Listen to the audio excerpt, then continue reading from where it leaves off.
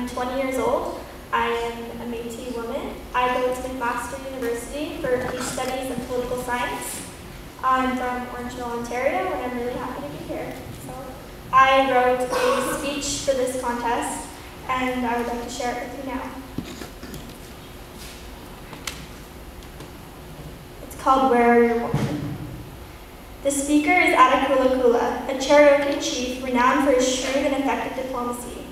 He has come to negotiate a treaty with the whites. Among his delegation are women as famous and more as powerful in the council. Implicit in the chief's question, where are your women? The Cherokee hear, where is your balance? What is your intent? They see balance as absence and are wary of the white man's motives. They intuit the mentality of destruction. I turn to my own time. I look to the Congress, the Joint Chief of Staff, the Nuclear Regulatory Commission, to the hierarchies of my church, my university, my city, my children's school. Where are your women? I ask. These are the words of Cherokee Appalachian woman Mary Lou Awikata. When posed with the question, what does Aboriginal women's leadership mean to me?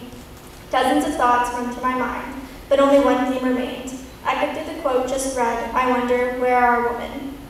In traditional Aboriginal societies, the woman is defined as nourisher and the man as protector. He had the role of the helper. She acted and he reacted. New European settlers observed this behavior, observed the power of the woman, and were startled by the lack of male dominance. Indigenous nations were equally startled. How could these new people exclude 50% of their population when making decisions? How could these men disrespect the givers of life? How did this come to be?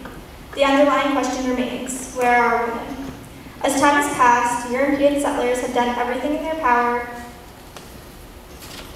to diminish the role of women in Aboriginal societies. The Indian Act, Bill C-31, residential schools, the 60s Scoop, along with many others. Families were torn apart, human rights were abused, identities were stolen, but our spirit could not be broken.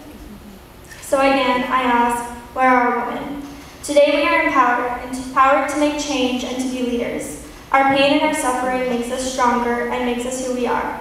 We reach out to our sisters who have lost the spirit, we rekindle the flame, and restore our place in society.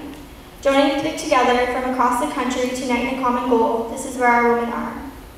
It takes one person to start a revolution, but it takes many followers to make it successful.